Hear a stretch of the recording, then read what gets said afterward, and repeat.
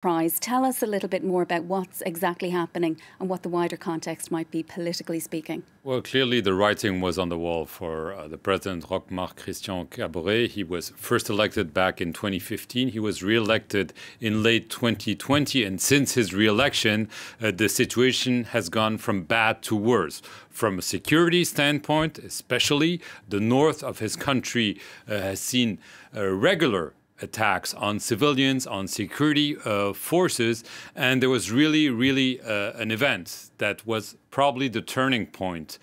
Back last November, several dozens of security forces were not only killed, but essentially slaughtered in a northern city called Inata, and essentially because they were not well equipped, they were not even well fed. And this led really to a major scandal within the security forces, but also in the population, saying this government is not able to protect us and is not able even to protect the security forces supposed to fight the terrorists. And so this really was a dagger for Roch Marc Kabore. He changed a number of security chiefs. He reshuffled his government. But just a few days ago, there were already some rumors of a potential coup. The prosecutor even came out and said, we've arrested several suspects because we thought there was a coup. Several days passed, and now we've seen these events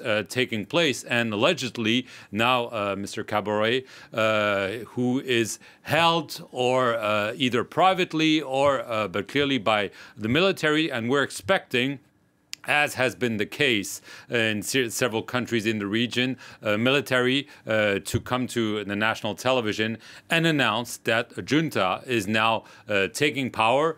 Presumably, he will say this is only to give back power to a civilian government once there will be a transition period. The problem, as we have seen in Mali or as we've seen in Guinea, is that once the military take power and they promise to give it back, well, they tend to stay longer and longer and not really give it back. And so this is probably a big crisis again after Mali, after Guinea, in a security situation that's extremely volatile. But also, we're seeing clearly democracy recede in Western Africa.